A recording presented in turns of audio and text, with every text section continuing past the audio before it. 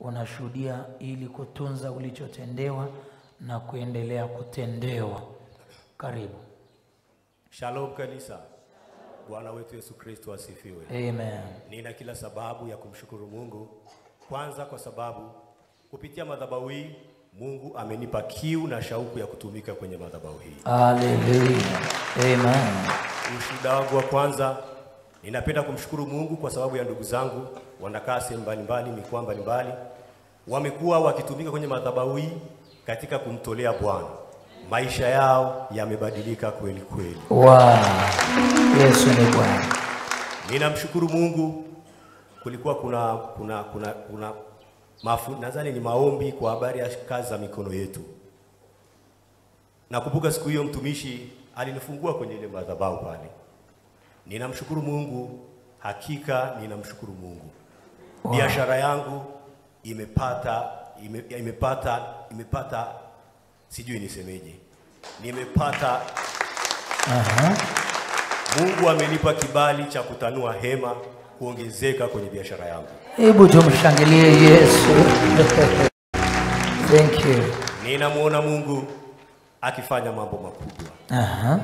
Ushuhuda ni kubwa, lakini namshukuru Mungu kweli kweli kweli. Yeye ameshuhudia kwa hekima, ametendewa kweli kweli, na sisi tushangilie kweli kweli. Thank you. Hakika huu ni mwaka wa kutimiziwa mambo yangu kiungu. Amen. Ninamshukuru Mungu kwanza kwa ajili ya madhabahu hii. Niseme asante kwa ajili ya mtumishi. Amen. Baba, tunakushukuru sana. Amen. Baba, Mungu akujaze mafuta kwa ajili ya neno la kina kwenye madhabahu. Nimepokea. Hakika umetuheshimisha. Amen. Umetufanya mashujaa kwenye sehemu zetu za kazi. Amen. Tumekuona Baba. Mungu akujaze mafuta ya ujasiri. Amen. Mafuta makuu kwenye maisha yako na familia yako. Amen. Tumshangilie tena Yesu. Wangapi wanakumbuka hiyo siku tuliompandisha pale tukamwombea pale? Mnakumbuka? Mungu anajibu maombi. Karibu. Shalom kanisa. Shalom. Shalom. Shalom. Bwana Yesu asifiwe sana. Amen. Namshukuru Baba Mungu kwa kunipa nafasi ya kusimama mbele zenu kwa ajili ya kushuhudia matendo makuu aliyonitendea Bwana. Amen. Nitashuhudia matatu tu kwa sababu Mungu ametenda mengi kwangu. Amen. Kuna jambo ambalo mara nyingi Roho Mtakatifu amekuwa akinishuhudia, kwa nini sishuhudie, kwa habari ya ujazo wa Roho Mtakatifu. Ni kweli nilijazwa Roho Mtakatifu kupitia huduma hii. Nilinena kwa lugha kupitia huduma hii. Wow. Na ni kwamba nilikuwa nikienda, unasema asante Yesu nyingi. Yes, asante Yesu. Yaani nashindwa kusema, nilikuwa na wivu, nilikuwa na kiu. Naishia tu kusema su. Nikasema hii kitu mbona haiji huku kwangu tena. Sasa nilipokuja hapa, kumbe nikajua kwamba katika ujazo wa Roho Mtakatifu kuna kunia sawa, lakini lazima ukae rohoni na Roho Mtakatifu ashughulike na wewe. Na ni kweli Roho Mtakatifu akanijaza, nikaenda kwa lugha, nina furaha sana kwa sababu nilikuwa natamani sana hicho kitu. Wow. Na Mungu akanipatia. Tumshangilie. Na sasa hivi nimemtumia Roho Mtakatifu zaidi ya vile nilivyokuwa ninajua. Nilikuwa ninajua Roho Mtakatifu ni saa ya kuomba tu. Roho Mtakatifu njoo tuombe. Kumbe mpaka sasa hivi unasema Roho Mtakatifu leo nivae nguo gani kwenda kanisani? Roho Mtakatifu leo nifanye nini kwenye kila ambacho nakutana nacho, namwambia Roho Mtakatifu leo, siku ya leo na ratiba 1 2 3. Tuanze na ipi? Mungu nakwambia, Mungu ananifanyia kabisa kwa Roho Mtakatifu. Jambo la pili, mwaka jana mtumishi alitufundisha kwa habari ya kuondoa vizuizi vinavyozuia kwenye familia. Nafikiri wote ilikuwa kongamano. Basi ile ni Mungu alitenda sana kwangu, niseme, kwa sababu alitupa sherehe, alitupa furaha kwenye familia yetu. Kuna mdogo wangu ambaye ni mkurugenzi kwenye taasisi fulani Mwanza, na alikuwa hajaolewa. Na kuna wakati fulani alipokuwa anaenda chuo kikuu, alipata disappointment ya mtu aliyekuwa yuko naye, alimuengage, lakini katikati hapo akawa amesikia anamuoa mtu mwingine. Kwa mdogo wangu ilimputi off sana, akasema namtumikia Mungu pekee. Yaani alisema ndoa hapana. Lakini niseme hivi, Mungu amempa ndoa ya heshima. Wow. Tumemfanyia send off nzuri na ndoa ya heshima, ameolewa vizuri na mtu mcha Mungu kwa kile ambacho alimuomba Mungu. kwa umri wa miaka 48. Jesus. Na Mungu hakuna kuchelewa. Hebu na sisi tumpe Mungu makofi ya heshima. Haleluya. Na kweli Mungu akamchonga akaonekana kama miaka 28. Kwa hiyo tunamshukuru sana, ilikuwa ni heshima sana kubwa kwetu na ilikuwa ni furaha kubwa kwa kweli. Kwa hiyo wewe uliyechelewa hakuna kuchelewa. Kumbuka unachosema ni kinywa chako unajitabiria mwenyewe. Lazima useme forever yani. Jambo la tatu ambalo Mungu amenitendea ni Jumapili iliyopita. Nina mambo mengi Mungu amenitendea lakini naomba nishuhudie tu haya matatu kwa leo. Jumapili iliyopita mtumishi alivyokuja alisema una neema uliyeingia kwenye ibada ya leo. Nafikiri mnakumbuka alisema hivyo Nikasema Yesu asante. Akasema leo ni siku ya uponyaji. Nikajiposition, nikasema Mungu, leo lazima nitoke na kila kitu. Nina goti hili la mguu wa kulia. Kweli nilikuwa simwambii mtu, limevimba linauma. Ninasema, yani shetani anataka hata nisimwimbie Mungu wangu. Nikacheza hapa nafikiri hata style zangu zikaanza kubadilika. Nikasema kwa jina la Yesu, sitakaa chini kweli kwa ajili ya hili goti. Basi likaendelea kama wiki 3. Nikawa kila nikiingia na sasa Mungu usiniache. Sasa Jumapili iliyopita Bwana akafanya. Wakati mtumishi alivyosema anayesimama kiroho leo anapokea. Nikasema hapa. Nakwambia hivi mtu wa Mungu, nilisikia sijui ni vyuma vinasukwa kwenye hili goti sielewi. Nilichojua nilikuwa naona ninatetemeka kama vibration fulani hivi. Kwa hiyo kumbe Mungu anaweza kutoa malaika akafanya operation wakati tumeketi. Kweli niliona hiyo operation kwa Jesus. Nilikuwa siwezi kufanya hivi. Sasa hivi ona nafanya. Hebu tumshangilie Yesu aponyaye. Hallelujah. Kwa hiyo nilipata instant healing pale. Wow. Pale. Namshukuru sana Mungu. Baba Mungu akutunze, akuhifadhi, tunaombea mafuta zaidi. Mungu wangu akulinde sana Baba. Amen. Kila siku kwa nia moja nasemaga adui zako adui za Mungu kwa jina. Amen. Tumshangilie tena Yesu atenda. Thank you Jesus. Asante Roho Bwana. Karibu. Shalom baba yetu. Shalom. Shalom wana mbingu duniani. Shalom. Namshukuru Mungu sana kwa sababu ya mtumishi wa Mungu Mwalimu Onesimo ambaye anatuhekimisha. Anatupa maarifa ili tuweze kujipigania na kuwapigania wale ambao wanaweza kutukimbilia. Tuna familia, tuna marafiki. Unajua inaumiza pale unapokimbiliwa unashindwa kutoa msaada. Lakini naamini kwa wote mlioko hapa mna maarifa na hekima ya kuweza kusaidia familia zenu na watu hao wakimbilia. Mara mwisho nilishuhudia kuhusu mama aliyoko Omani. Aliona machapisho ya mbingu duniani nilikuwa nashirikisha. Ndipo akaomba tumuombee rafiki yake ambaye alikuwa kwenye ndoa lakini kwa karibu miaka 3 alikuwa hajapata ujauzito. Na nikasema kwamba tulimuombea na akapata ujauzito. Sasa nimerudi tena kumshukuru Mungu kwamba amekamilisha alichokianzisha. Amen. Huyo mama alijifungua Jumanne mtoto wa kiume. Wow. Hebu tumshangilie Yesu. Thank you. Ushuhuda wa pili ni kuhusu kwenye uzao. Unajua hii mazao ya maongezeko. Mama mwingine yuko Dar es Salaam naye aliona machapisho. Yeye shida yake ni kwamba alikuwa akipata watoto baada ya miezi kadhaa kabla ya mwaka wanakufa. Wa kwanza akafa, wa pili akafa. Sasa alipopata ujauzito wa 3 ameenda kupima akaambiwa figo za mtoto tumboni zimeharibika, kwa hiyo mimba itolewe. Nikamwambia hapana, kabla hujaenda huko hebu tuombe. Tulivyoomba Mungu akatenda maajabu. Amerudi kwenye kipimo akaambiwa sasa hatuwezi kutoa tena mimba, figo ni nzima. Hebu tumshangilie Yesu aponyeshaye. Haleluya. Kwa hiyo kwa sasa tunaendelea kumsihi Mungu ili aendelee kukamilisha kama alivyomkamilisha yule wa kwanza na mwingine akamilisha. Amen. Mungu akubariki sana. Amen. Thank you. God bless you. Thank you. Karibu. Shalom na mbingu duniani. Shalom. Niko mbele ya madao hii kumwabisha shetani. Amen. Kwa muda miaka 15 nilikuwa nasumbuliwa na malaria sana. Mfululizo. Kila nikienda hospitali. Nasumbuliwa na malaria. Miaka 15. Nilikuwa nasumbuliwa malaria sana. Kila nikienda hospitali baada ya miezi 3 naambiwa na malaria. Napewa dawa na choma sindano. Mara na ukadripu.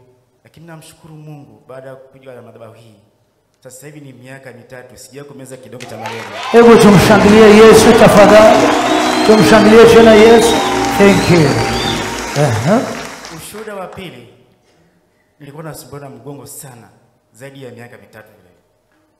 Lakini kutokana na madhabahu hii, maombezi ya mwalimu Onesmo, kwa kweli namshukuru Mungu. Sijawahi kuumwa tena, nafanya kazi zote bila. Oh my God. Tumshangilie tena Yesu.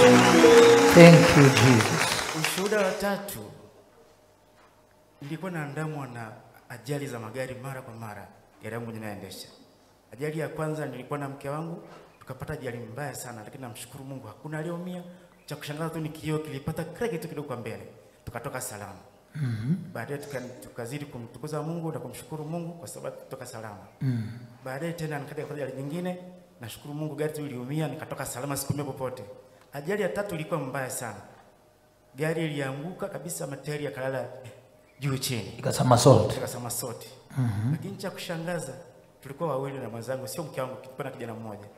Tulifanikiwa kutoka salama kwenye gari. Watu wakaja kwa nauliza, jamani, watu wanatoka kwenye gari kweli, watu watoe?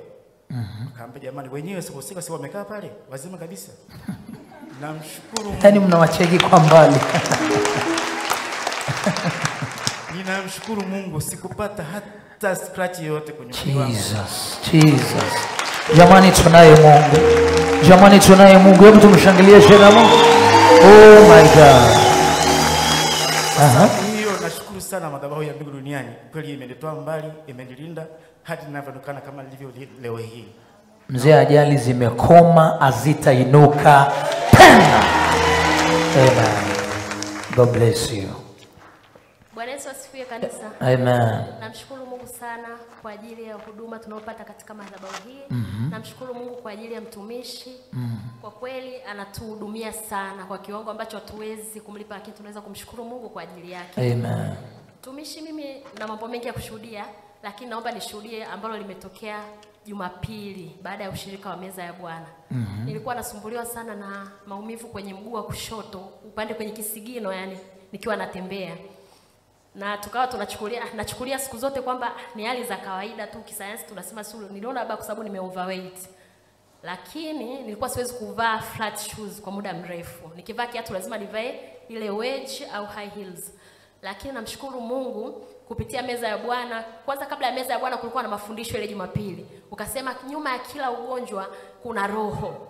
Na haijalishi chanzo cha ugonjwa, lakini kila nyuma ya kila ugonjwa kuna roho. Nikabeba ile neno nikasema kweli, na mguu sio kwa sababu ya overweight na kataa. Lakini leo unapoenda kushiriki meza ya Bwana naenda kupona. Mguu na ile maumivu sitayasikia tena, nitavaa viatu vya aina yoyote. Namshukuru Mungu baada ya kutoka pale. Yani wiki nzima nimevaa flat shoes, natembea very comfortable, na shinda kazini siku nzima na hivyo viatu. Ile Jumapili ya uponyaji Yesu ametenda.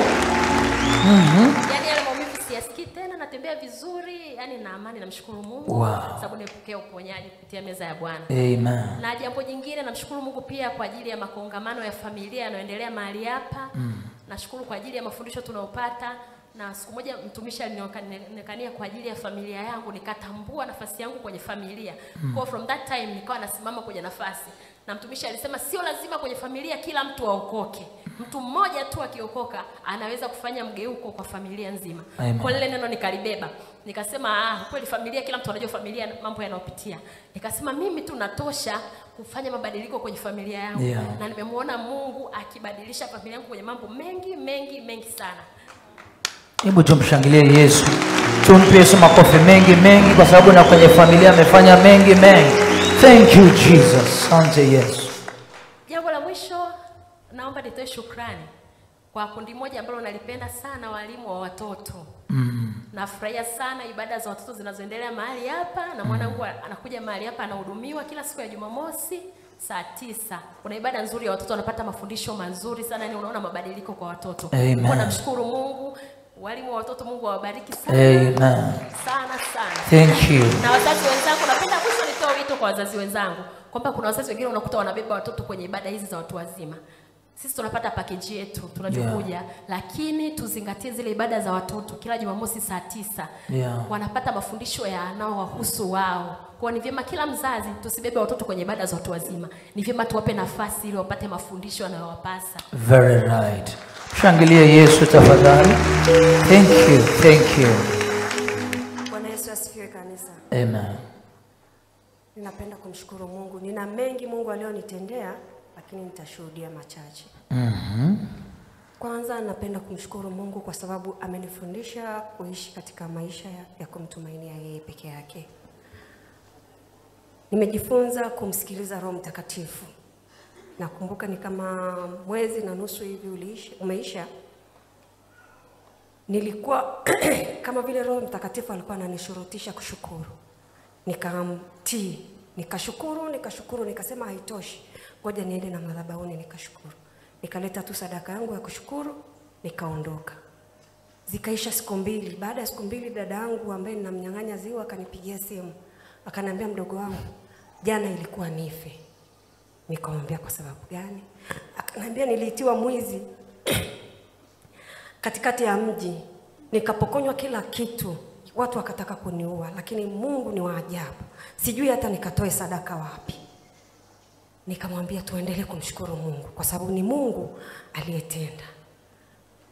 Baada ya kukata ile simu ndipo akili yangu ikarudi, ikasema ile sauti ilikuwa inanishurutisha kushukuru, ndio hili lilikuwa Mungu ananiambia nishukuru kwa sababu kuna alikuwa anayemuokoa.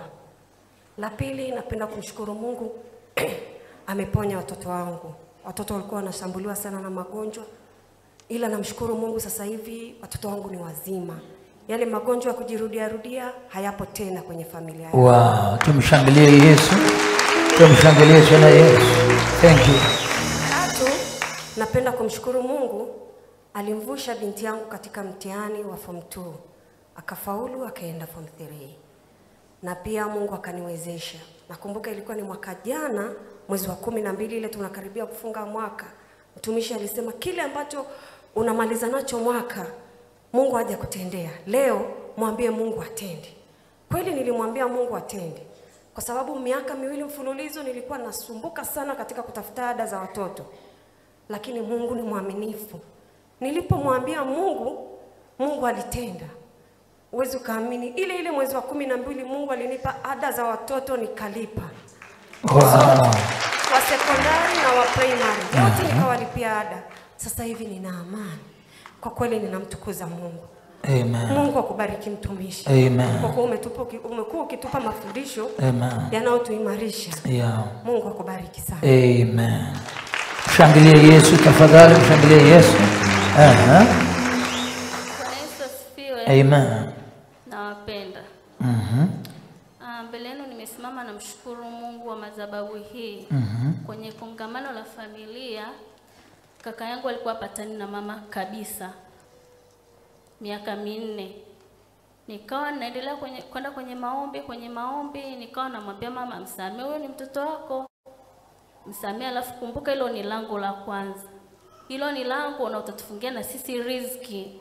Yaani mama akawa mgumu, wakawa wagumu, nikawa naambia kaka hivi, namwambia mama hivi, lakini hawaelewi. Nakumbuka kuna siku mtumishi akawa tunasali, akawa anasema kuna watu 3 yani wanakitwa kwenye familia yao, yani wao ndo wanatakiwa wakomboe familia yao. Nikajikuta nimeanguka. Nilivyoshtuka kidogo nikawa namwambia Mungu, ni mimi naomba unikomboe familia yangu. Mama yangu apatane na kaka yangu, haya ni maisha gani? Namshukuru Mungu, mama na kaka wamepatana wiki iliyopita. Wow, angalia Yesu. Thank you.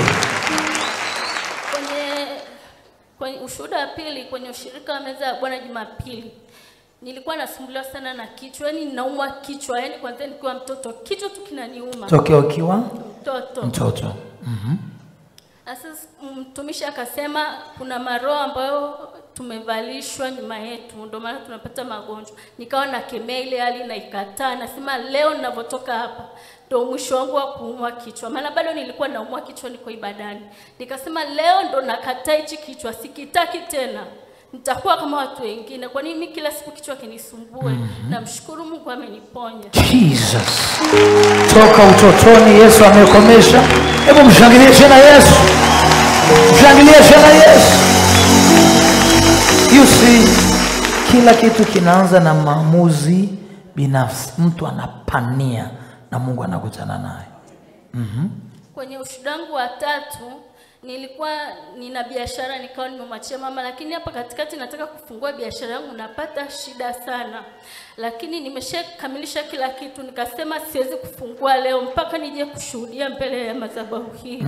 Kwa hiyo kuanzia Jumatatu nitafungua biashara yangu. Namshukuru sana Mungu. Sijui kama utakumbuka, nafikiri huyu swala la biashara naye alikuwa miongoni mwa watu tuliowaletaga kwenye hii madhabahu. Siku tunaombea mtu mmoja mmoja. Jambo moja nalo kuhakikishia, saa yako imewadia. Haya ni majira yako. Thank you. Usiende mbali, mweke karibu, watarudi hapa wote.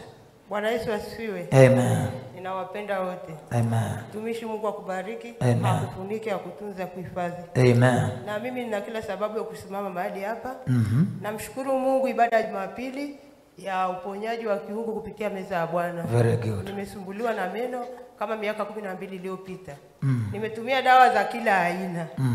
Lakini juzi wakati unaomba nikamwambia Mungu, unahusisha ufahamu na akili na maarifa na moyo ili na mimi nisitoke bure. Very good. Kwa kweli kuanzia hii Jumatano nimeanza kutafuna wakati nilikuwa siwezi kutafuna. Jesus.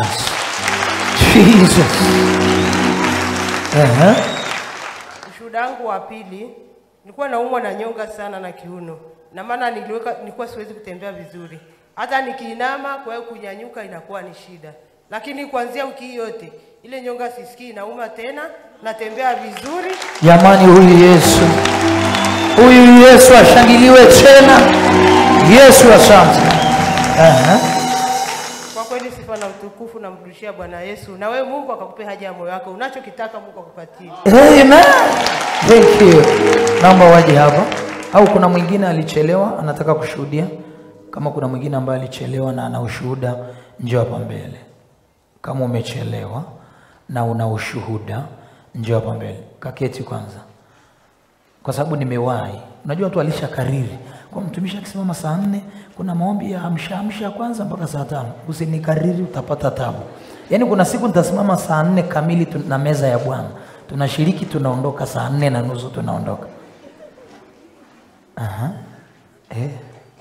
Ibada ya pili. Mbona kama mlikuwepo tu au makusudi? Aya, kanyaga twende. Bwana Yesu asifiwe. Amen. Namshukuru Mungu, niko hapa mbele kwa ajili ya kumshukuru Mungu. Amenisaidia kufaulu mtihani. Sasa wewe ukasaidia, mpokee. Alafu nyesogee tukae katika rudi huko. Maana naona umeshaanza kushika kama gobore. Namshukuru Mungu amenisaidia nimeweza kufaulu mtihani wangu. Yaani mtihani niliofanya wa term ya kwanza form 1 ilikuwa sio mrahisi sana. Ambapo mwaka nilipouanza nilikuja kupokea hapa. Kaambia Mungu, kama kule la 7 nilipotoka nilikuwa na feli, afu kwa wa pili kutoka wa mwisho na feli. Lakini natamani huu mwaka niende kushangaza shule ninayoenda sekondari hapa. Wow. Nilipofika hapa nikapokea stika ya mwaka. Nikaenda nimepokea stika 2. Moja nikaweka chumbani kwangu, moja nikaweka kwenye begi. Ile ya gari ukaweka chumbani, Twende tu.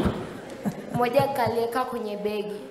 Alafu nilipobeba begi kwenda shuleni, mtu niliyotoka naye msingi akafungua begi langu, akaambia hivi, Ruti, huu ni ushamba, toa hii stika. Nikamwambia hivi, sawa, huu ni ushamba, lakini hii stika sitaweza kuitoa, hata unifanyaje sitaweza kuitoa.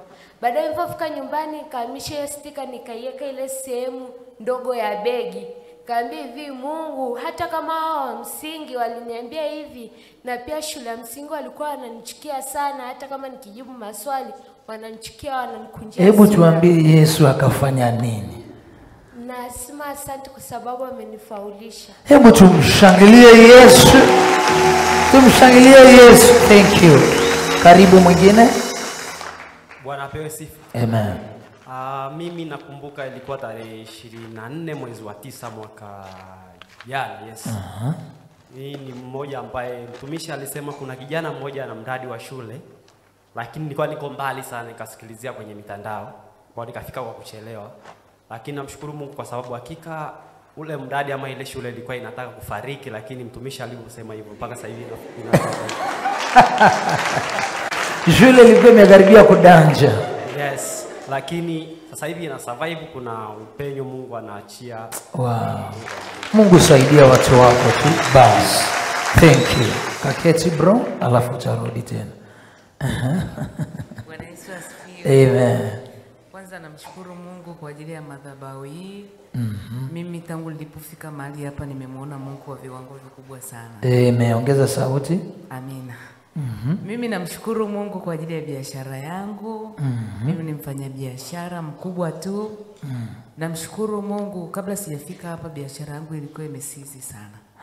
Lakini nilipoendelea kufika mahali hapa ukao unasema mtu yani mwenye chochote ainue juu, nikaendelea kuinua juu. Nimemwona Mungu wa viwango vikubwa sana. Amen. Nilikuwa hata wateja wenyewe kuwapata ilikuwa ni shida, lakini kwa sasa hivi namshukuru Mungu nimepata wateja wengi sana. Hebu tumshangilie Yesu, tumshangilie Yesu. Thank you.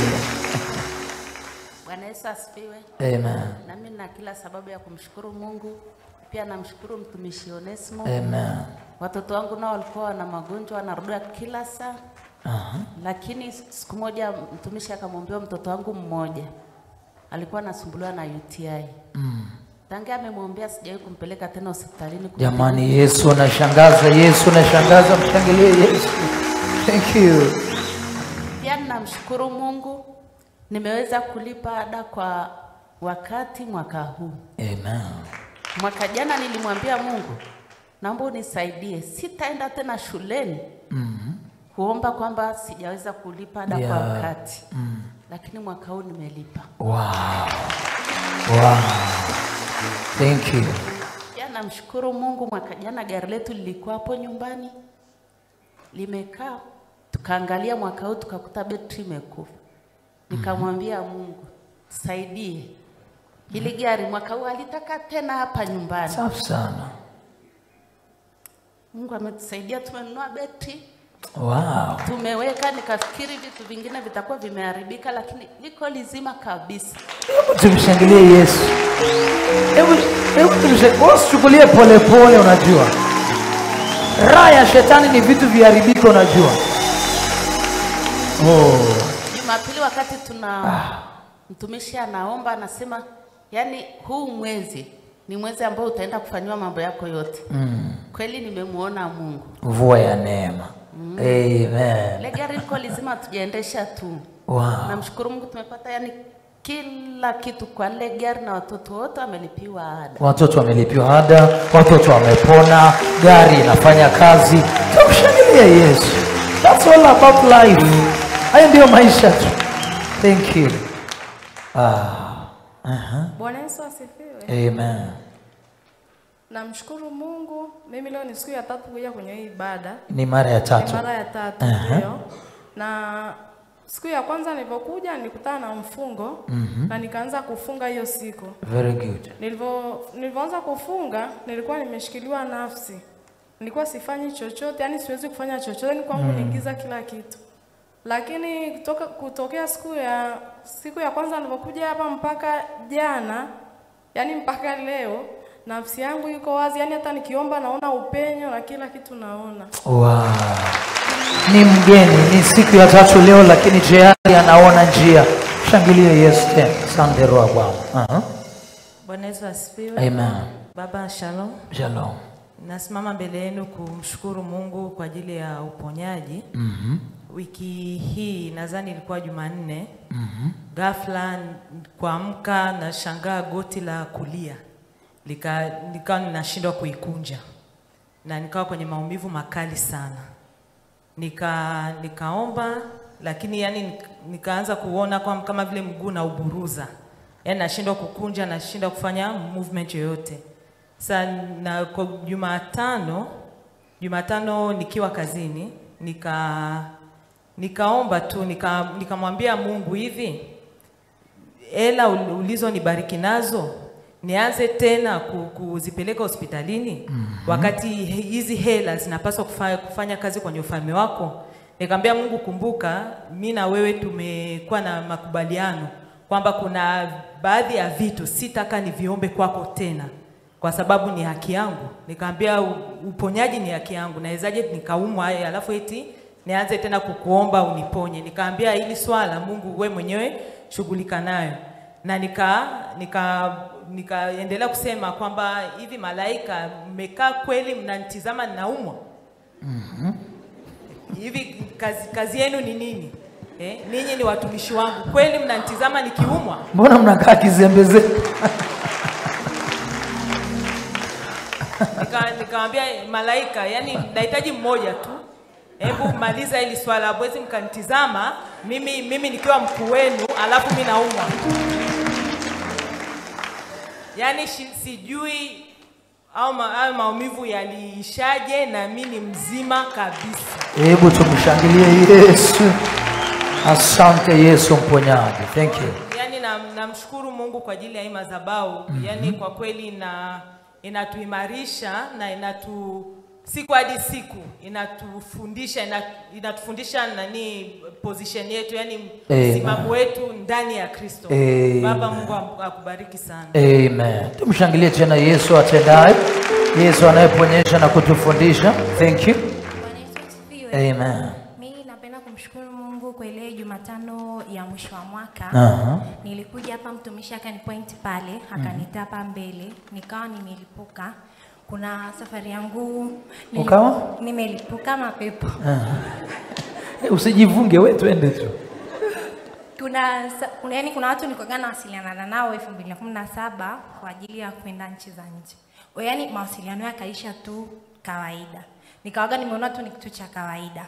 Sasa siku ile nilivyoombewa hapa, nikawa nimekaa pale, nikawa nimewasha simu, nikawasha data. Yaani kitu cha kwanza, message ya kwanza nilokutana nayo, wanapenda kuniita jina la nyumbani. Nikakuta tuna Nyori, naomba unipigie. Nikampigia nikiwa pale pale, akaniambia Christmas kuna hela na kutumia. Kwa hiyo nikawa nimekaa pale, nikatumiwa hela, wote wakanitafuta. Baada ya kufunguliwa, baada ya kulipuka na kufunguliwa. Baada ya kulipuka hapa mbele. Hebu tumshangilie Yesu. Ukifunguliwa umepiga tu. Pia napenda kumshukuru Mungu, ni mara 4 sasa mtumishi alikuwa akiniombea tu, ananiambia nishike tumbo, kuna nguvu iko tumboni. Siku moja akasema hapa hivi mbele, unabii hauwezi kutimia bila wewe kufanya kitu. Kwa hiyo nikawa nimetenga muda usiku, naamka usiku nashika tumbo langu naombea. Nafungulia ile ORS na kuwa naendelea nayo. Siku hiyo Jumatano tukawa tunaambiwa kwamba kuna mfungo, nikawa nimekaa pale, mtumishi anasema kama mwingine hutaki kufunga wewe acha. Mimi nilikuwa sitaki kufunga. Akati nimekaa pale, kuna kitu yani kimwili kabisa kikatoka tumboni kikaja hapa. Nikamwambia rafiki yangu mimi nanyongwa. Safi. Alafu hapa hivi alafu hapa mbele mtumishi anasema siombei mtu, kila mtu ajiombee. Safi. Nikaondoka nikaenda nyumbani. Nilipofika nyumbani nikaanza kuomba, maana sasa kilikuwa kinanikera, siwezi kula wala nini. Nikaanza kutapika. Tukawa tunakuja kwenye mfungo, tukiwa tunasifu, mimi naenda zangu chooni natapika, narudi hapa. Namshukuru Mungu sasa hivi tumbo langu liko sawa, aliniumi tena. Hebu tumshangilie tena Yesu. Namshukuru Mungu sana. Kwenye kongamano la familia, babangu na mamangu yeye walikuwa wanapishana. Mtu akisema hivi mwingine anasema hivi. Mwingine anasema hivi, mwingine anasema hivi. Nikachukua siku hiyo vile vipeperushi tuliambiwa tuchukue hapa tuwe tunagawa. Sasa mimi natembea barabarani, nikasema spandi ice, nikawa nagawa barabarani. Hivyo nasema ninavogawa hivi, nataka mamangu na babangu akikaa sehemu moja kitu kieleweke. Kwa hiyo nikawa naendelea kugawa. Nimefika nyumbani, babangu tu akaingia na akamuita mamangu, mke wangu naomba njoo tuongee. Kuanzia siku hiyo Krishna Yesu apewe makofi. Haleluya. sana na mtumishi, Mungu akubariki. Amen. Kwa sababu kupitia madhabahu mimi ndio nimeokoka, maana nilikuwa siamini kuokoka. Sasa hivi nina mwaka nimefikisha wokovu. Unaona watu wanavyojua kubadilishana majukumu na Mungu Watu wanajua kubadilishana majukumu na Mungu. Mimi nitakuwa na gwezi karatasi, wewe nenda kule nyumbani kagawa ya umoja na amani. Wewe nenda, mimi nagawa huko barabara. Okay, hao walioshuhudia ilikuwa ni ibada ya pili. Kama kuna wa ibada ya tatu wanaweza wakaja. Mwingine ambaye ana ushuhuda? Njoo, unaona ibada ya tatu. Njoo. Ibada ya tatu. Kwa sababu tafika mahali tutakuwa na ibada 7 kwa siku. Wa ibada ya tatu, njoo. Haya. Twende. Ibada ya ngapi? Ibada ya 3. Karibu. Twende. Bwana asifiwe. Amen. Na mimi namshukuru Mungu kwa sababu ya neema ambayo amenipa kusimama mbele yenu siku ya leo. Nilikuwa natamani kushuhudia siku nyingi, lakini nikawa sijui niseme naogopa. Namshukuru Mungu amenipa ujasiri. Nilikuwa naumwa maziwa muda mrefu, kama miaka 10. Maumivu makali sana ya maziwa. Miaka 10. Ndiyo. Hata hizi siku za hapa nyuma nikiwa naoga, yani najimwagia maji, sina vidonda, lakini nikijimwagia maji kwenye maziwa nasikia maumivu sana. Namshukuru Mungu. Kuna siku nilikuwa nimekaa hapa, ni mwaka jana, nikaa upande huu. Mtumishi wa Mungu akasema kuna mtu nimeletewa usiku ana kitu maumivu makali hapa. Nikawa nimeanguka. Nikaombewa. Baada ya wiki kama 3 nilikuwa tena nimekaa pale. Yale maumivu yalikuwa kushoto yakawa yamehamia kulia. Siku nyingine, siku ya Jumatano, mtumishi wa Mungu akasema kuna mtu Mungu anataka amponye ziwa la kulia. Ilikuwa ni mimi. Nikaombewa tena. Ninamshukuru Mungu. Uponyaji wangu umekamilishwa siku ya Jumapili kwenye uponyaji wa kiungu kupitia meza ya Bwana. Ninamshukuru sana Mungu. Na maumivu mengine, yani mwili ulikuwa ni mzito, siwezi vitu vingi, kufua nikifua mguu wa kulia unaniuma, mgongo unaniuma, lakini the whole week nimekuwa nikipractice vile vitu ambavyo nilikuwa siwezi. Namshukuru Mungu nimeyaweza hayo mambo nilikuwa siyawezi. Teso la miaka 10 Yesu amemaliza. Oh my God. Bwana asifiwe. Amen. Kingine namshukuru Mungu kwa ajili ya neno zuri ambalo nimekuwa nikijifunza hapa na ujazo wa Roho Mtakatifu. Nimekuwa nikijazwa sana na Roho Mtakatifu katika zile ibada. Mtumishi wa Mungu, Mungu akubariki sana. Amen. Amen. Hebu tumshangilie. Thank you.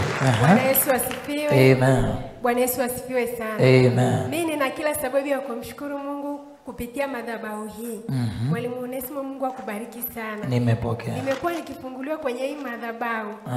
Kuna wiki 3 ambazo nilishindwa kuhudhuria ibada mahali hapa kutokana na mambo niliyokuwa nakutana nayo.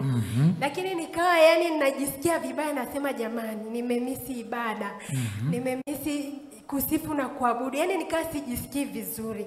Lakini katika biashara yangu nikawa naweka lile fungu la 10 kwa sababu nilikuwa yani ndo kila Jumamosi nikawa namwambia Mungu nitakuwa nakutolea fungu la 10 kupitia kazi za mikono yangu.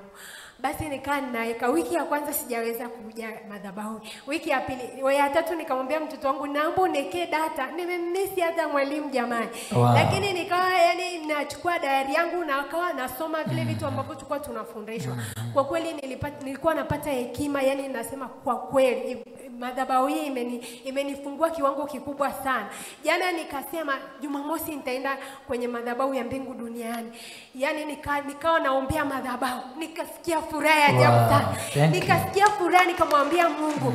Nikamwambia Mungu kupitia hii furaha ya leo sitakaa nilie hata siku moja. Kwa sababu Mungu ni furaha yangu. Kwa hiyo ninamshukuru Mungu nimekuja madhabahuni, ninamshukuru Mungu kwa yote aliyonitendea kupitia madhabahu hii. Mwalimu Onesimo, Mungu akubariki. Amen. Akujaze haja ya moyo. Amen. Tumshangilie huyu Mungu. Oh my God. Thank you. Bwana Yesu asifiwe. Amen. Bwana Yesu asifiwe sana. Amen. Mtumishi, Mungu akubariki sana. Amen. Mimi shuhuda wangu wa kwanza ilikuwa ni mwaka jana mwezi wa 12. Mtumishi alitufundisha kwamba amini mwaka huu kwamba kuna matatizo ambayo unapita hapa kwenye familia utavuka nao mwaka. Mimi mdogo wangu tangu 2018 alikuwa yuko form 2, akawa na fail mtihani wa form 2 kuingia form 3. Lakini nikamwambia Mungu, mimi ili neno nalichukua na naliandika kabisa mwaka jana hiyo 2021. Nikamwambia Mungu, mwakani matokeo yakitoka Januari mdogo wangu amefaulu. Ilipofika ile Januari, matokeo kama ametoka, mwalimu akanipigia simu akaniambia mdogo wako amefaulu kwa mara ya kwanza. Nikamwambia Mungu nashukuru sana. Tumshangilie Yesu. Thank you. God bless you. Ushuhuda wangu wa pili. Ilikuwa ni mwezi wa pili huko. Mtumishi akasema kuna mtu ana kitu kinamnyonga kwenye koo. Mimi tangu nikiwa mdogo kama miaka 9 hivi. Nilikuwa mama amenituma nikachota maji, nimeenda nimerudi. Nikasikia kitu kinaninyonga, nikamwambia mama kuna kitu kinaninyonga kwenye koo. Akaniambia wewe utaki tu kwenda maji. Lakini nikamwambia mama ni serious, akaniambia hamna. Hicho kitu kama kinanitesa sana, afu mambo ya kuomba tulikuwa tujuagi sisi. Mimi nimekuja kujulia mbingu duniani. Nikamshukuru Mungu, hiyo siku mtumishi alivyosema hivyo na mimi nikasema napokea. Mtu aidondoka kula lakini mimi sikudondoka, nimekaa hapo. Nikamwambia Mungu ni neno napokea, right from there up to day. Sijawahi kusikia tena hicho kitu na Yesu ni master. Asante Yesu Kristo. Thank you. Ushuhuda wangu wa tatu, namtukuza Mungu kwa mafundisho yanayoendelea kwenye hii madhabahu ya mbingu duniani. Yamenifanya kuwa jasiri. Mimi nilikuwa sana muoga. Hata nikienda kuomba kazi nilikuwa naogopa, nasema hivi mimi kweli nitaweza. Lakini mtumishi alisema kwamba uoga ni roho. Mimi namshukuru Mungu, ile siku tulivyoomba hapa nikamwambia Mungu nakataa hilo. Nimeenda hata nikifundisha darasani nikawa naogopa kabisa. Lakini right from there namshukuru Mungu, sasa hivi nilikuwa na ujasiri wa aina. All right. Tumshangilie Yesu. Asante. Anaifuata. Bwana Yesu asifiwe. Amen. Bwana Yesu asifiwe sana. Amen. Naibariki madhabahu ya mbingu duniani. Amen. Nabariki mtumishi. Amen. Nabariki wahudumu wote. Amen. Mungu awabariki sana. Amen. Hakika tunapata huduma toshelevu. Amen. Ushuhuda wangu wa kwanza, nilikuja hapa mwezi wa 9. Nilikuwa nasubiri tu mkitangaza kuna huduma tindi gani ndo naenda, lakini kwa sijapafahamu. Sasa nimeendelea kujifunza neno, kufundishwa neno na kulitendea kazi. Ushuhuda wangu wa kwanza kabisa, mimi nyumbani kwangu nilikuwa na kero ya konokono. Nyumbani kwako? Nyumbani kwangu, yani ninakoishi. Nikitoka asubuhi kama kuna unyevu kidogo, nakuta kundi la konokono wamekaa kama walikuwa kwenye kiota. Ile kumepambazuka, naona ndo wanatawanyika. Nikaanza kuomba, ninawakemea, ninawakataa kwa jina la Yesu. Niliomba maombi yote ninayoyajua, haikuwezekana.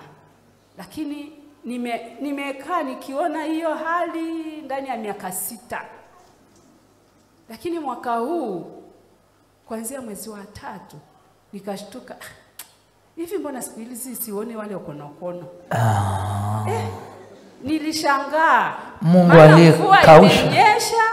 Unyevu upo, ilikuwa pale bati linapoweka unyevu yale maji maji. Ndo nakutana, yani nakuta wako kikao. Yani ukihesabu hata wanafika 40.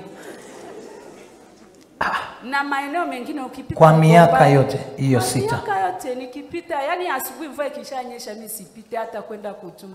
Ninapenda sana chai ya mchaichai. Na mchaichai wangu sichumi, maana nakutana huko na konokono. Labda jioni jua limewaka ndo nitaenda nichume, lakini kabla majamaa wajaje. Lakini sasa hivi jamani, konokono ni mmoja na waona, sio kwamba siwaoni. Lakini lile kundi halipo. Mikutano waliokuwa wanaifanyia kwangu sasa hivi hawafanyi tena. Halmashauri hamna tena. Unajua shetani ni msumbufu. Mama, hata hako kamoja kuanzia leo, koma nawa kome. Jesus name. Thank you. Ushuhuda wangu wa pili. Juzi Alhamisi. Usiku mtoto wangu alinipigia simu. Nikapokea simu. Nikasikia analia. Mama naumwa.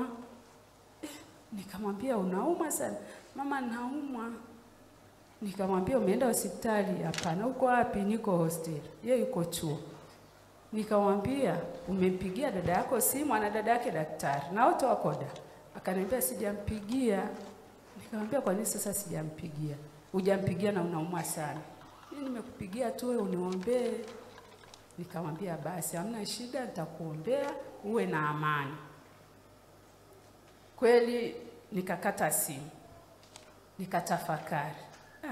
Nikasema hapana, hii haitoshi. Nikachukua simu nikampigia. Nikachukua Biblia yangu, nikasoma neno, nikamsomea Isaya 54 ule mstari kuanzia mstari wa 10 mpaka ule wa 17. Ninamsomea nikamwambia sikiliza hapa. Niko kwenye neno. Unajua neno ndio Mungu mwenyewe. Na Mungu akisema anatenda. Na yeye anasimamia neno lake apate kulitimiza. Kwa hiyo hili neno ndo linaenda kukuponya. Sio mimi mwanangu. Nasikia akaniambia ndio mama. Nikasoma lile neno, nikawa nafafanua mpaka mwisho. Baada ya hapo nikamwambia afunga macho tuombe. Niliomba. Baada ya hapo niliposema amen, akashukuru, nikamwambia uwe na amani kwamba umepona. Akaniambia asante, lakini hapo analia. Nasema siwezi kunyanyua mkono. Hebu tuambie Yesu akafanyaje mama? Asubuhi jana nikampigia, hakupokea. Kwenye saa 3 hivi nikampigia, hakupokea simu. Yesu akawa amefanyaje? Baada ya saa 4 nikampigia, akaniambia mama niko darasani. Nikawa namshukuru Mungu. Baadaye akanipigia saa 7 akaniambia mama nimepona na tumshangilie Yesu mponyaji. Asante Yesu. Wakati nakuja hivi tena nimempigia akaniambia mama nimepona kabisa. Kwa hiyo namshukuru Mungu, namshukuru Mungu kwa madhabahu ya mbingu duniani. God bless you. Amen. Anaifuata? Bwana asifiwe. Amen. Mimi namshukuru Mungu. Kuna siku nilikuwa nimekaa pale badani. Mtumishi akanipoint akaniambia simama. Nilikuwa nasumbuliwaga na sikio. Yaani tangu mtoto masikio ni kama yananguruma, yanawasha. Akaniambia kamata sikio lako la kushoto. Nilivyolishika, yani kuanzia siku hiyo mpaka leo sijawahi kusikia tena hiyo. Tumshangilie huyu Yesu. Tumshangilie tena huyu Yesu. Thank you. Shuhudangu mwingine namshukuru Mungu. Mimi nilikuwa nasumbuliwa na allergy. Yaani kama hivi hali ya hewa ikiwa inabadilika, baridi, unyevu, vumbi. Yaani mimi naweza nikiamka tu hivi kitandani nakuwa na masaa 2 au saa napiga chafya. Yaani nateseka. Na nilikuwa nasumbuliwa na kichwa sana upande mmoja. Yaani ni kama miaka 7 upande mmoja hivyo wa kichwa ukiniuma nakuwa kama nachanganyikiwa. Yaani napata shida nakuwa kama nachanganyikiwa. Ile ibada ya Jumapili ya uponyaji nikamwambia Mungu na mimi kwenye ibada usinipite. Hii hali inanisumbua. Nikawa nimeng'ang'ana nikawa namuomba Mungu. Mtumishi wakati anaomba akasema kichwa cha muda mrefu. Nikamwambia Mungu nakushukuru huyu ni mimi. Yaani kuanzia siku ile siku ile ibada ya Jumapili mpaka leo hali ya hewa inabadilika, ni vumbi ni nini, mimi ni mzima. Thank you. Kama ulikuwepo ile Jumapili ukasikiliza ile mafundisho na ukashiriki meza ya Bwana, eneo lako la afya hautaka uone usumbufu wa aina yeyote. Haichakuwepo. Hao walikuwa ni washuhudiaji ibada ya 4, ibada ya 5. Naomba waje. Washuhudiaji ibada ya 5. Kama yupo ambaye amechelewa na ana ushuhuda aje aungane na hawa tafadhali. Kama upo njoo. Kama umechelewa na unataka kushuhudia uje, kwa sababu sasa tunafunga huo ukurasa. Yupo? Haya, Kevin njoo, umeshapumzika vya kutosha. Ibada ya 5 hiyo. Kama umechelewa, kuna mtu anaweza kama amechelewa, you can come. Karibu. Bwana Yesu asifiwe. Mweke hapa hilo. Wewe kichwa chako wage na hitaji deliverance kila asubuhi. Bwana Yesu asifiwe. Nimeshindwa kukaa hapo. Napenda kumshukuru Mungu, amenisaidia. Tulivyofanya mitihani ya semester ya kwanza, matokeo yangu yalivyotoka yalikuwa hayaonekani. Na nikazidi kumomba Mungu akanisaidia, GPA zangu zikaonekana na matokeo yote, na namshukuru Mungu kwamba tukimtumikia Mungu na tukifanya kazi kwa bidii, yeye anafanya zaidi na anatuheshimisha. Na namshukuru Mungu kwa ajili amenisaidia. Nimomba Mungu kabla sijamaliza mwaka wa kwanza anisaidie niweze nika launch taasisi yangu, na namshukuru Mungu amenisaidia. Namshukuru Mungu kwamba kufungua our family. Tulikuwa tuna mambo some stuffs, ila Mungu namshukuru ametusaidia. We are all fine na Mungu anazidi kuwa mwaminifu kwetu. Wow. Namshukuru Mungu kwamba sometimes nilikuwa nashindwa ku budget my money, maana mara nyingi hela yangu yote inaishia kwenye kununua nguo, kufanya vitu ambavyo are not productive. Na namshukuru Mungu kwa kupitia these teachings na kuzidi kumwomba Mungu amenisaidia na yote, namshukuru Mungu. Wow, kampuni na launch lini? I think by mwezi wa 12. Wow. Beso makofi nguvu. Thank you. Shalom kanisa. Shalom. Namshukuru Mungu sana kwa ajili ya mahali hapa. Yaani umechelewa kushuhudia alafu hutaki kutoa sauti. Ongeza sauti. Shalom, shalom. Shalom. Namshukuru Mungu sana kwa ajili ya madhabahu hii.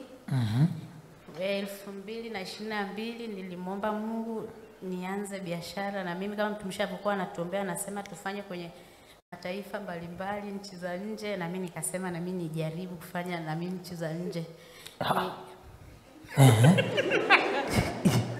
Hebu tuende. Endelea. Kwa hiyo nikachukua pesa zangu mahali, mimi na mdogo wangu tukazileta hapa, mtumishi akaziombea, tukaanza biashara ya vitunguu kutoka Mangola kwenda Nairobi. Sasa watu wakichukuaga wakichukua mzigo kwenda Nairobi wanaweza kukaa kama wiki moja, wiki mbili, lakini mimi nilivyochukua nikachukua na ile stika nikaibandika kwenye gari letu lilivyokuwa limejaa. Yule mwenye gari akaniambia unafanyaje? Nikamwambia nafanya yangu. Au siruhusiwi? Akasema yeye unaruhusiwa. Nikaika ile stika pale kwenye ile gari lake. Mzigo ukaenda Nairobi. Wenzangu wanauza wiki mbili, wiki na nusu, wiki moja. Mimi nilivyoenda tu siku ya kwanza, ya pili, ya tatu mzigo ukao umeisha. Hebu tumshangilie huyu Mungu wetu aliye hai. Thank you.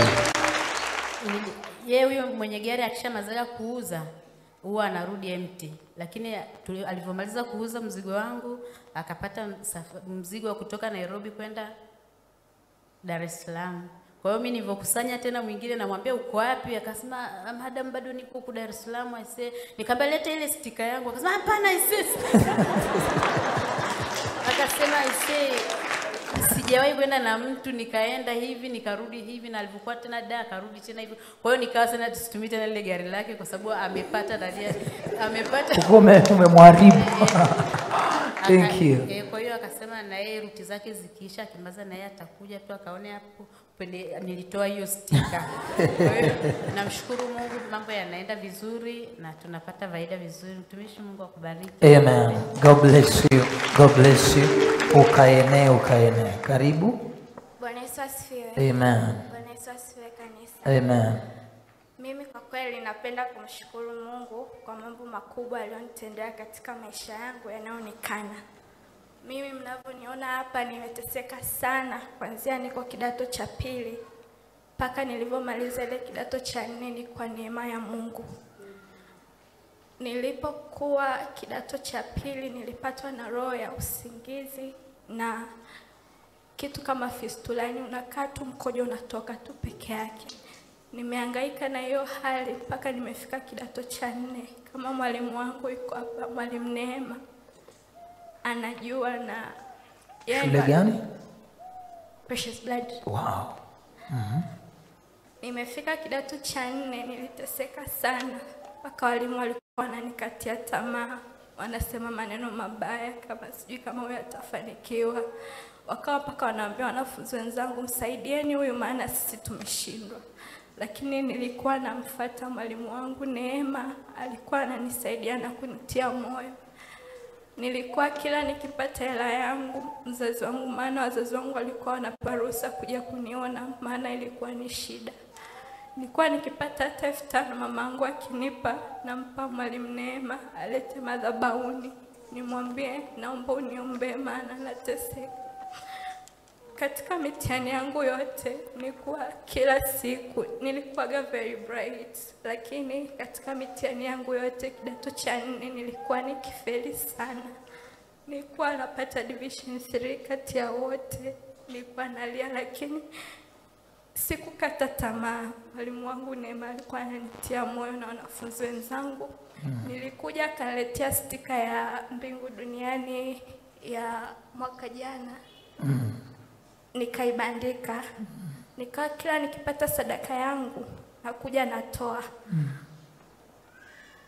Nakumbuka nilivyorudi, nilikuwa narudishwa kila siku. Jumapili nakuja namwambia mama mimi siende hospitali, maana ukienda hospitali unaweza kupoteza 600 kwa wiki, lakini upati tatizo ni nini.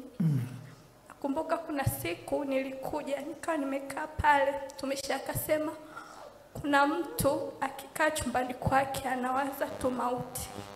Nikaletwa hapa mbele akanigusa. Nilivyoenda nyumbani nikamwambia mama akaniambia, nikamwambia mama hicho kitu ni kweli. Nilivyorudi Jumapili ijayo mama akanionyesha hiyo karatasi alikuta chumbani kwangu. Baada ya mtumishi kusema hivyo, kuna karatasi alikuwa anafanya usafi alikuta inasema huyu mtoto hatokaa faulu, na siku anafanya mtihani wake wa taifa ataanguka na kifafa. Hivyo ni either chague kujiua au rudi ndani ya mtihani.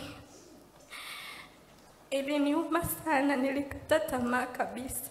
Nakumbuka kipindi nakaribia kufanya mtihani, miguu ilikuwa inavimba sana mpaka kiatu siwezi kuvaa. Nikawa narudi nyumbani wazazi wangu walikuwa, nashukuru Mungu ni watu wanaomjua Mungu, kwa hiyo sikukata tamaa kuja kwenye maombi.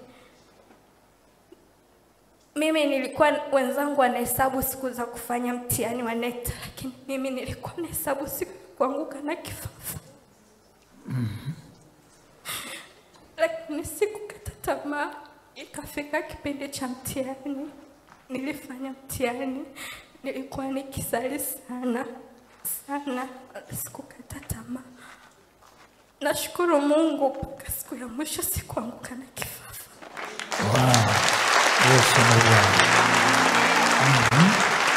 Nilimaliza mitihani yangu salama. Ingawa kuna mitihani sikumaliza na sikuwa na uhakika. Nilikuwa namwambia mamangu kila siku, Mungu atakinipa A moja tu, mimi nitashukuru.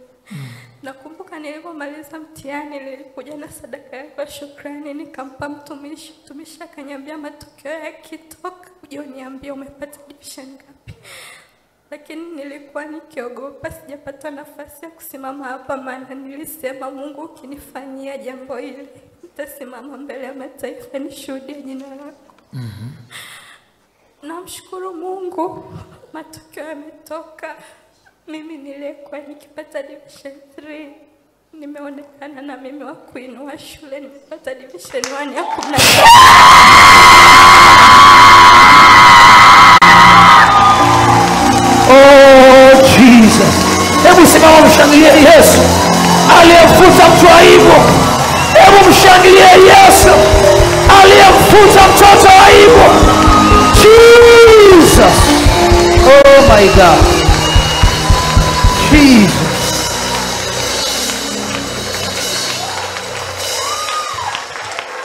Kutoka aibu hadi heshima, kutoka mauti hadi uhai. Shangilie jina la Yesu. Shangilie jina la Yesu. Shangilie jina la Yesu. Hatuwezi tukamlipa Yesu, tunaweza tukamtukuza Yesu. Tumshangilie Yesu anayefaulisha uzao. In Jesus mighty name. Jesus. Oh. Hakukata tamaa. Hakukata tamaa. Hakukata tamaa. Hebu pata picha, wewe ndio huyo mzazi unayelipa millions of money. Hakukata tamaa. Lakini yule Yesu aonaye hadi chumbani, yule Yesu asiyetukatia tamaa, yule Yesu ageuzaye vita langoni. Kwa nini wewe unakata tamaa? Kwa nini wewe unakata tamaa wakati bado Yesu anakuwazia mema? Kwa nini wewe unakata tamaa? Kwa nini wewe unakata tamaa? Kwa nini wewe unakata tamaa kama katoto namna? Oh my God. Jesus. Jesus. Jesus. Jesus. Jesus. Yesu pokea heshima na utukufu. Yesu pokea heshima na utukufu. Yesu pokea heshima na utukufu. Yesu pokea heshima na utukufu. Yesu pokea heshima na utukufu. Yesu pokea heshima na utukufu. From zero to hero. Ameifuta familia aibu.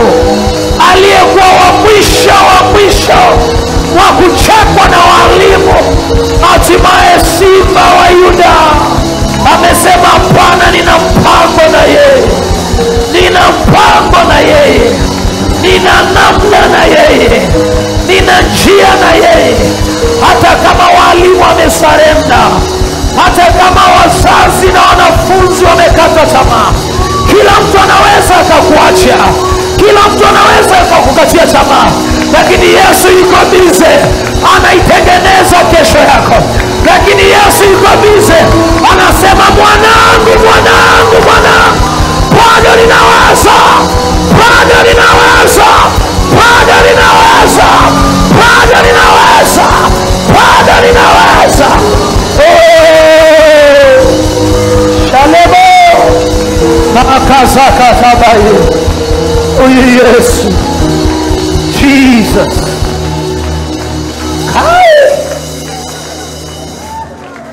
Jiweke kwenye nafasi ya huyo mzazi. Precious Blood ni moja ya shule ambayo ada yake ni ya gharama. Jiweke kwenye hiyo nafasi. Tunaye Yesu. Jamani, tunaye Mungu. Jamani, tunaye Mungu. Yamkini kuna kitu bado hujaona kwenye maisha yako, na kuhakikishia mbingu iko bize kwa ajili yako. Mbingu iko bize kwa ajili yako. Hey, Jesus.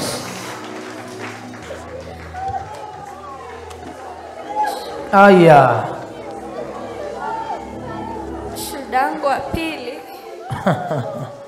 Kai. Kaso sabai. Thank you Jesus. Yesu wewe ni Kristo. Yesu wewe ni mwana wa Mungu. Yesu wewe ni Kristo. Jesus. Shuhudangu wa pili. Dada yangu aliondoka nyumbani mwaka 2020 alipomaliza chuo. Kwa kipindi cha kwanza hakuna mtu aliyejua ameenda wapi, lakini kadri siku zilivyoenda tukaja kuambiwa ameolewa na mwanaume wa Kiislamu na yeye amebadilisha dini, amekuwa Muislamu. Akawa hana mawasiliano kabisa na mtu yoyote wa nyumbani, hamna mtu anayejua alipo. Tulikuwa tukiomba sana, tunasema wakati wa Mungu ukifika atarudi. Mimi kwa kweli sijawahi kukata tamaa, ila kuna muda unakata tamaa unavyoona wazazi wako pia wanaumia, maana hicho kitu kiliwauma sana wazazi wangu. Ilifikia hatua mpaka baba yangu analia tu, hawezi, yani akiongea analia tu. Nakumbuka katika mwaka huu maombi ya familia yale ya kwanza, sikumbuki kwa lini, lakini alikuwa ni maombi ya familia. Nilileta picha zote za familia. Mostly nilikuwa namwombea yeye arudi nyumbani. Nakumbuka siku ya mwisho ilikuwa ni siku ya Jumatano ambayo tuliitwa kushiriki, lakini mimi sikuweza kuja. Mwisho wangu ilikuwa ni Jumapili. Hiyo Jumapili nilimwambia Mungu kwenye haya maombi, ninaomba ukafanye muujiza ya kumrejesha dadangu nyumbani, maana ni maneno mengi amesemwa. Nashukuru Mungu, mwisho wa maombi ilikuwa ni Jumatano. Alhamisi asubuhi namba mpya ikapiga kwenye simu ya mama. Mamangu akapokea, ikawa ni dada yangu. Wow. Jesus. Akapokea, akamwambia mama, mimi nataka kurudi nyumbani. Mamangu akamwambia hata mwana mpotevu alivyoondoka alirudi kwa babaye, kwa hiyo usiogope kurudi nyumbani. Akamwambia mama, nataka uje unichukue au tukutane Impala, maana yanakaa njia, kwa anakaa Njiro. Mamangu aliwasha gari kweli, akaenda akamfuata. Alikuwa ameshapata mtoto wake, ni mdogo. Amekuja, nilimshukuru sana Mungu, nilimwambia Mungu, nimemaliza jana maombi ya familia, hajakaa hata siku kamrudisha dada yangu nyumbani. Kwa hiyo dada amerudi? Amerudi, lakini hajakaa muda, akawa kila siku anasema narudi kwetu, narudi kwangu, narudi kwangu. Juzi tu ghafla akasema anarudi kwake, akabeba kila kitu chake, maana alikuja na kila kitu.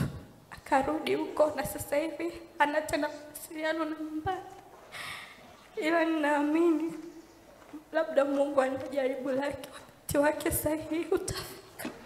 Mungu yule yule aliyekutendea atatenda na pande hiyo. Thank you.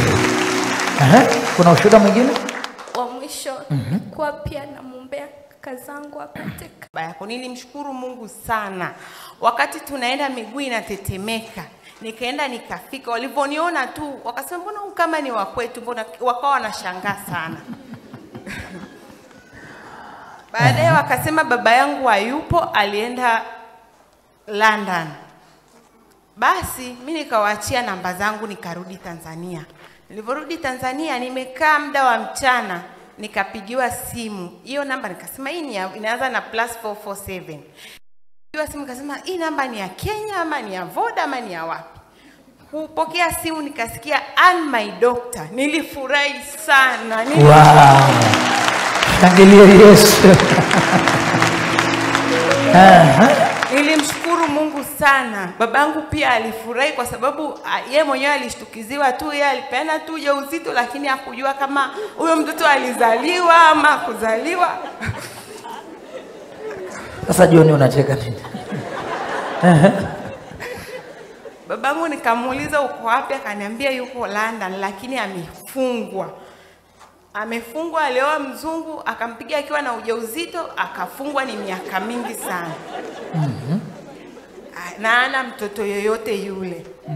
Baadaye nikaendelea kumwomba Mungu, babangu akanitumia hela, nikaenda kutoa mammogram, machozi yalikuwa yananitoka. Kwa hiyo mmefahamiana na baba na hela anatuma akiwa London.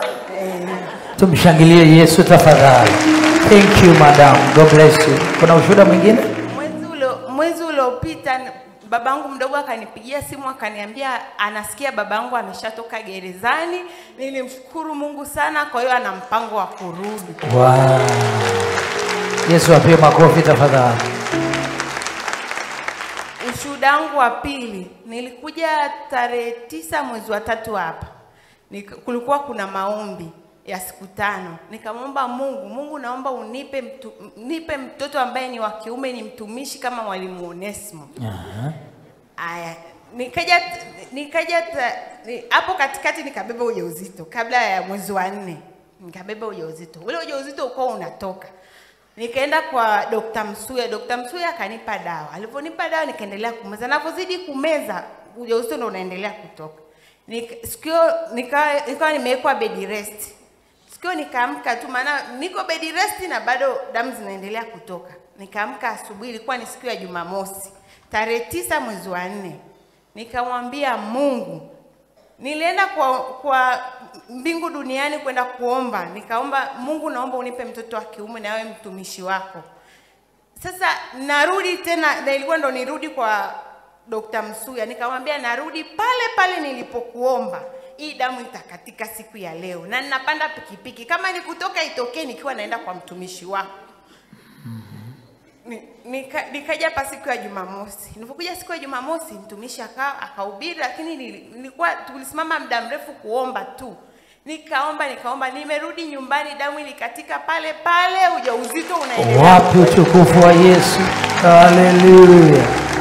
Thank you. Nimemaliza. Namshukuru Mungu. Amen. Mshangilie jina Yesu. Thank you. Naomba aje yule mwenye mtoto kaketi, yule mwenye mtoto ambaye alimpata kwenye madhabahu hii, mlete hapa kwa sababu sio wa kwako, sio wa kwako. Leta mic, usiweke chini kwa sababu kupewa na chini ni ukosefu wa adabu. Anaitwa nani? Nani? Jane.